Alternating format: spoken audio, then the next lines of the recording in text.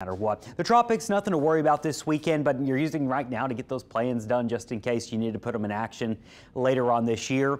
And a reminder, if you're new to this area, it's not uncommon for June and even July to be quiet. It's really August and September, but occasionally you can get an early season storm in June or July, and sometimes they can mean business. Now, I don't see that happening on the horizon, at least nothing strong. What we're going to be watching into next week is this area of enhanced moisture and low pressure centered over Central America. It's going to hang out there through the weekend. Next week, this is probably going to start to get pulled to the north, and occasionally part of this large circulation can break off or consolidate, and you can get some tropical storm activity. Now, it's too soon to say if that's going to happen with this type of setup, but we have seen it with previous systems.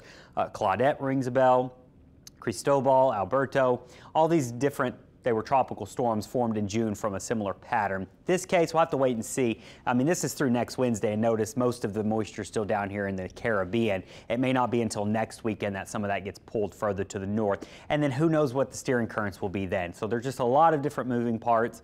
You don't want to get hung up on model watching here where you're looking 10 days out to see what models are saying. They're going to flip-flop back and forth, and sometimes it's dramatic changes. So there we have it. No tropical threats to the next 7 days. We'll watch for storms through the morning today, and then it's a drier and hotter weekend.